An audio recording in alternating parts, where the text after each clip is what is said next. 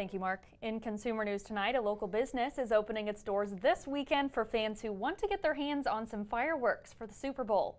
PJ's Fireworks is selling a variety of items, many of which can be used to celebrate the Chiefs. Owner PJ Kovac says he thought it would be a nice treat for fans in St. Joseph.